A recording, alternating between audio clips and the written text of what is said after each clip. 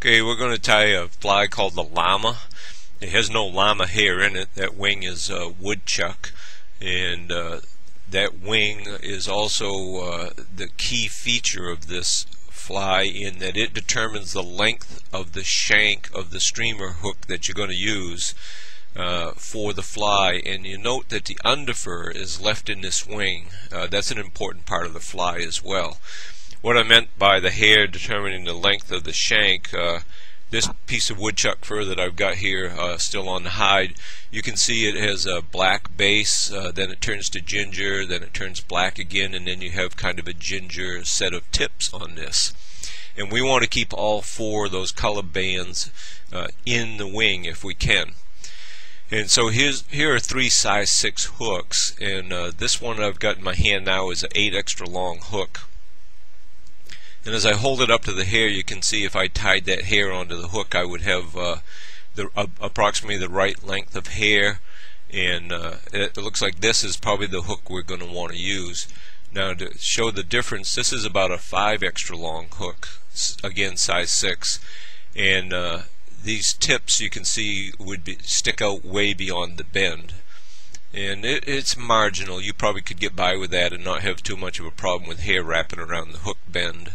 But this hook shank is way too short. This is a 3 extra long size 6.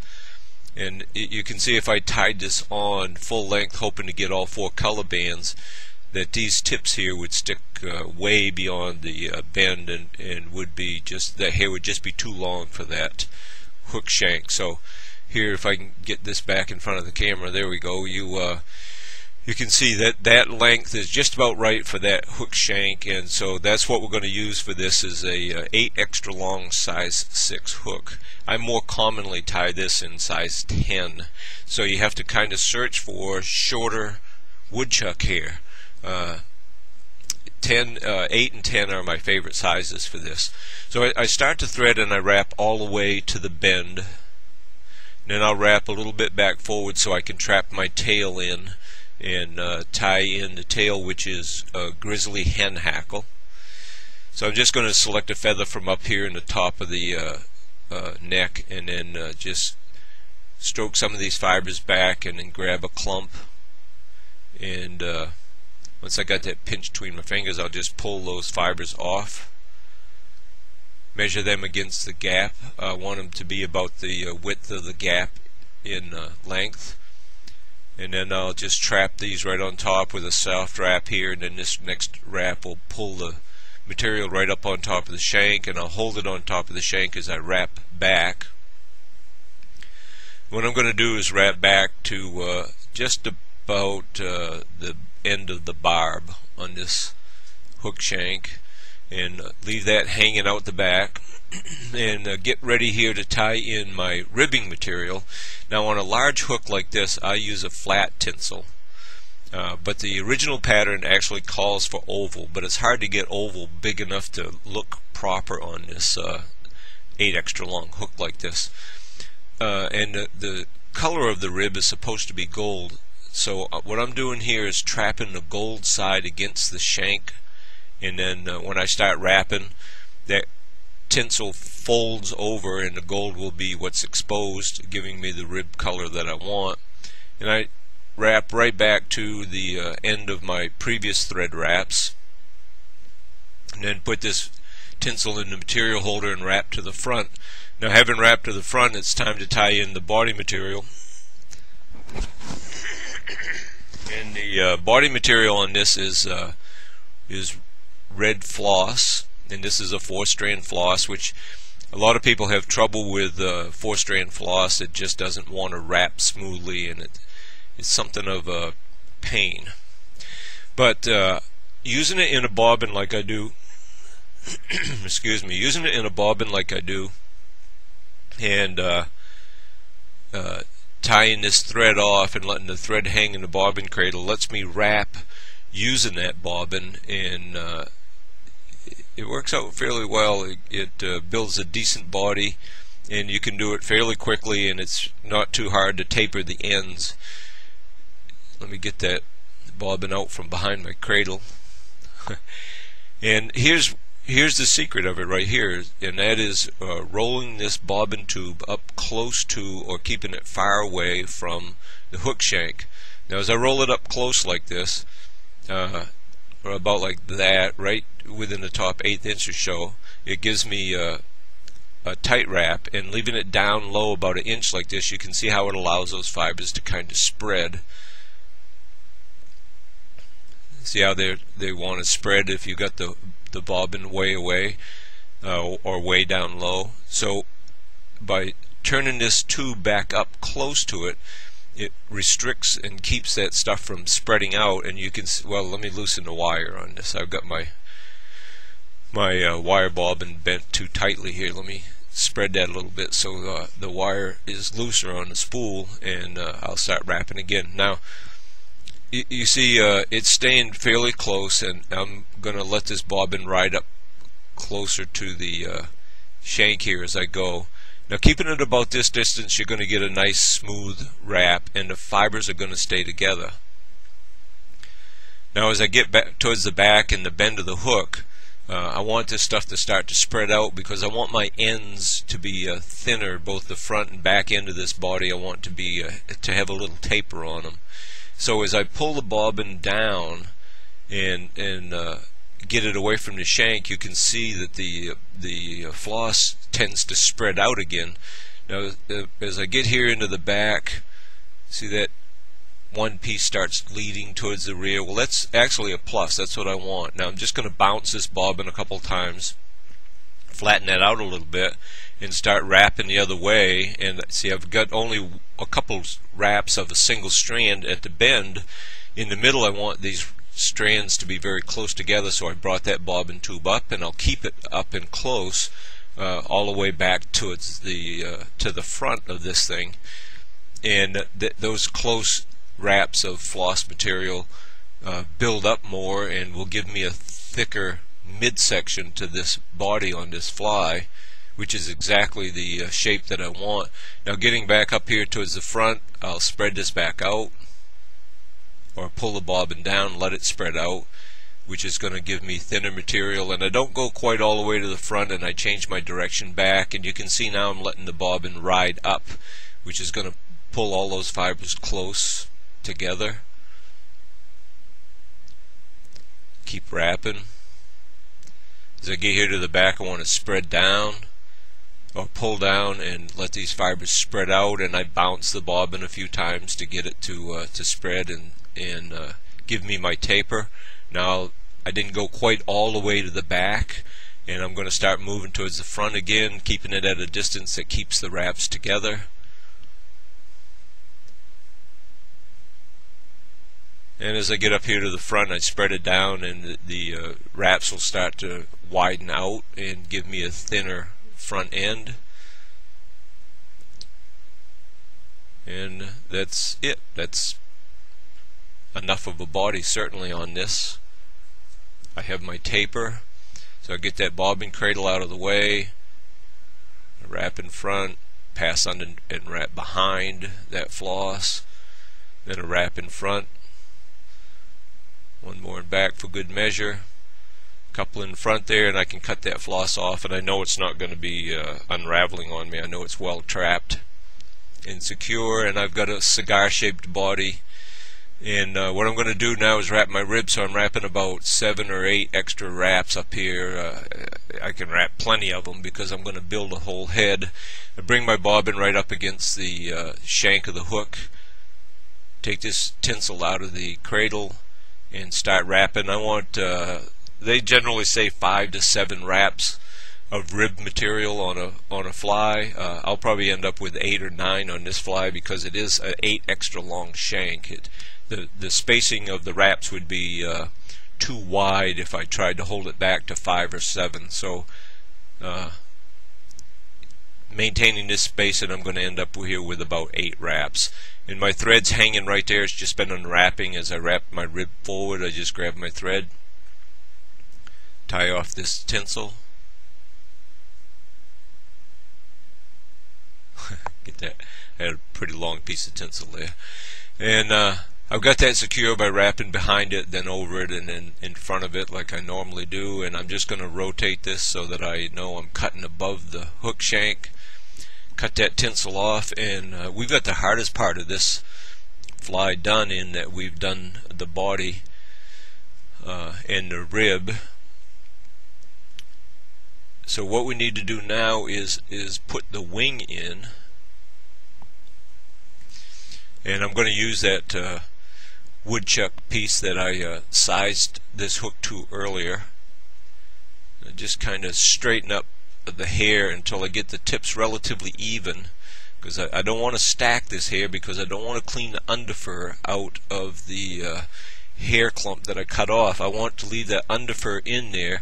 The underfur helps bulk up the shoulder area of the fly, and allows the woodchuck hair, guard hairs in the wing to stand up, and keeps them separated. The guard hairs keep those, the underfur keeps those guard hairs separated out, and gives more action to this fly. Now you can see it's about the right length. I get all my color banding that I wanted. So I just got to neaten up these tips a little bit so that I can secure them to the hook shank. And because I've got to do a collar wrap on this, I want to bring that thread back just a little further than it is, because I have to have room to secure this wing and then add my Grizzly collar. So I want to be about 2 hook sizes back from the eye, or 2 eye sizes back from the eye. So I lay this hair in here. I've got it on the side closest to me. I make a loose wrap around it, and now I'm going to pull real tight, and this next wrap of thread should pull that right up onto the top of the hook. If you don't want to use this technique where you tie it in on the side to you and make a soft wrap, and then use the next wrap to pull it up over the top, you can certainly use the pinch technique and have the pinch set it. Now, as I pull this away, you see I got quite a bit of hair that came out that wasn't secure in there, and that's fine, that's normal, and it kind of thins that wing out a little bit. But you can see the guard hairs and the banding of the guard hairs, and how it holds the underfur, I mean, and the banding of that underfur, and how it holds there's the underfur there, how it holds the tips of the guard hairs out, and that really does help put motion in this fly. And you can see here the wing length is just about right, so this was the right length hook to pick for this fly. Now I'm going to pay the price for not changing to 6/0 thread. I've got 8/0 thread. I'm going to just kind of speed this up, because gee whiz, I had to make a lot of wraps to build that head up. Now I've got a Grizzly hackle here. I'm going to size it, make sure it goes back, the fibers go back about 1/3 of the length of the shank. And I'm going to select one of those feathers, prepare it by stripping the fluff off the bottom of this.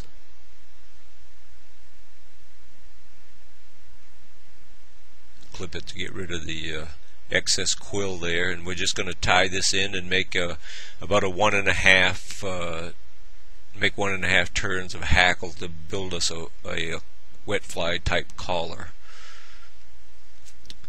So I'm just going to trap this quill here. You note the bare quill that I've got sticking up above. It just helps me get my wrap started and get the feather in position, so when I do my wraps they are all cone shaped and pointing to the back. Now I'm going to bend this quill. I've got excess quill here. I'm going to bend it over and then wrap over that bent portion, and that really locks that quill in. There's no way that's going to slip out of there. I might break the quill, but I won't pull it loose from my wrap, certainly not bent over and locked like that. Let me cut off this tag end.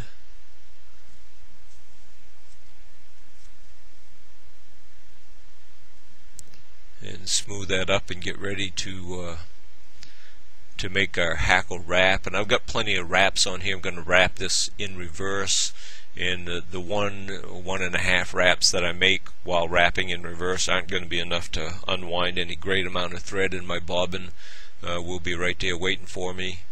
Now I'm going to use the fold and wrap technique, where I come in here with my thumb and pull these pieces, stroke these fibers to the rear, let me turn my hackle plier over here so I get it in the right position. There we go. And now see, my hackle fibers are just starting to wrap onto the hook, and I've got them started so they're pointing to the back like they should be. Stand this up so you can see it a little better, and I can stroke and fold these and wrap at the same time. I'll just move that a little bit more. Stroke those fibers back and wrap, and there's about a wrap, and there's about another half. That gets me beyond my start point, and that's just what I want. And I don't need a real big collar. I've already got a lot of bulk in here because of the underfur, so I'll just fight my way through these fibers here and get that thread on the outside towards the eye. Make a couple of wraps. Let me get that one fiber that wants to stick out and pull it back. There we go. Pass the thread underneath the feather, come up and go through to the eye side of the hackle again, and I've got two wraps over that. That'll hold it. I rotate so I can cut without worrying about cutting my thread. And I've got my hackle collar on here, and if it wasn't for the fact that I think eyes add so much to this fly, I would say, gee whiz, we're done. I would just go ahead and smooth up this head and tie my whip finish knot. But after the whip finish knot, we're going to paint eyes on this fly, because I've convinced myself that this fly works much better with the white background, dark pupil eye that is originally called for in the pattern and has always been a part of the fly. So let me cut that off and kind of change view here, and I'll show you what I use to paint my eyes, and that's a toothpick, and I just use my Leatherman to make myself a new toothpick when I need it. I take a round, or today most of them are square toothpicks, and I just get the scissors out of my Leatherman. I cut this off. With that cut off, I just flip out my file blade that's here in the handy dandy Leatherman and smooth up the end of that, and because most of them are square now, I just kind of round it off. But you can, gee whiz, you can make up a couple toothpicks like this and leave them laying around, and they last forever. And they do a real good job of giving you different eye sizes. You got this bigger end here that I've rounded and smoothed up, and now you got this tapered end, and I'm just going to flatten that out a little bit by rubbing it on the file, and that'll give me the smaller size that I need for the pupil. And another way of doing this, instead of bothering with these toothpicks, some guys will just use finish nails. You can see that this finish nail would be just about the right size for the white background, and you can get smaller finish nails that have the end this size, so that, or you can use the point if you flatten the point down on a finish nail, and it's a little more permanent, but the toothpicks work really well. So I'm just dipping into some white head cement, testers, model airplane paint, anything like that will work just fine. And you just take that toothpick that you've rounded out, and that's not quite a big enough dot here, and grab just a little more paint or head cement, white head cement. We'll put a little bigger eye on here. There we go. Flip that over, get a little more cement on my toothpick, and there's my white background for the other side. And after letting that dry and letting it harden up so I don't have to worry about it smudging, I can put my black dot in here. Flip that over on the other side, get a little bit more paint, and another dot. There we go. If I was smart, I'd leave well enough alone, but I try to widen this one out a little bit. You can see here I push down too hard and I smudge right through to my white. No big deal, I just grab a little more and dab it on there, and life is good. I will normally tie up 8 or 9 of these and then just paint all my eyes all at once. But there you have it with the eyes. Once you put those eyes on, you just put some clear head cement over it, and there is a Llama tied using rotary fly tying techniques. It's a very good, especially good brook trout fly.